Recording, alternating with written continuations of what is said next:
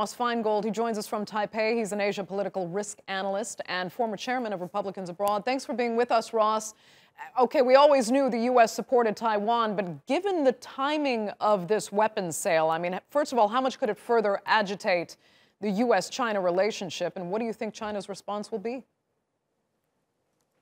Well, we'll certainly see, at a minimum, more rhetorical responses. You already mentioned some of the statements coming out of China, and we'll see more of that in the coming days, whether it's in the state media or spokespersons for China's foreign ministry or the government agencies that deal with Taiwan-China relations.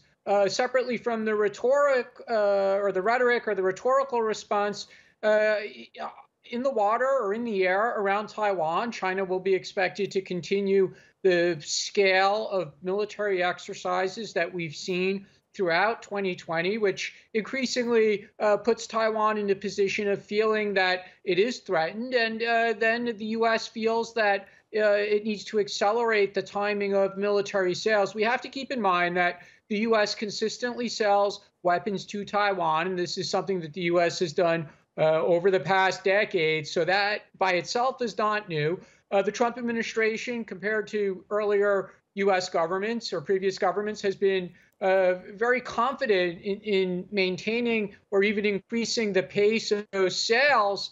And of course, that does anger China. So we are in this cycle where China threatens Taiwan.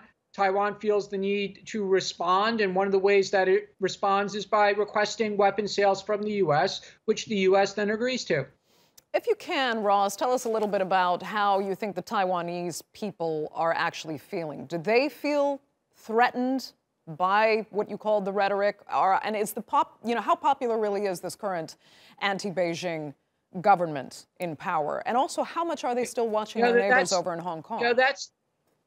Yeah, that's an excellent question, because clearly the people of Taiwan support this current government. It was voted into power in 2016. It was reelected in 2020. So as far as the government's policies towards China, that clearly has a high level of popular support. But the interesting thing here is when you talk to individuals here in Taipei or throughout the island of Taiwan, they're used to the threats from China. They're used to the rhetoric from Chinese government officials, from Chinese media. So often people don't feel that any kind of military invasion from China is imminent, but they're cognizant of the threat. From a U.S. perspective, though, clearly the United States wants Taiwan to take national defense more seriously. The United States wants Taiwan to invest more in its national defense. So there is a bit of a gap there where the people here in Taiwan are a little more confident that there's no imminent threat of military action by China, and maybe policymakers in the U.S. feel that Taiwan still needs to do more to prepare for its defense. Okay. Ross Feingold joining us live there from Taipei. Thanks so much for that.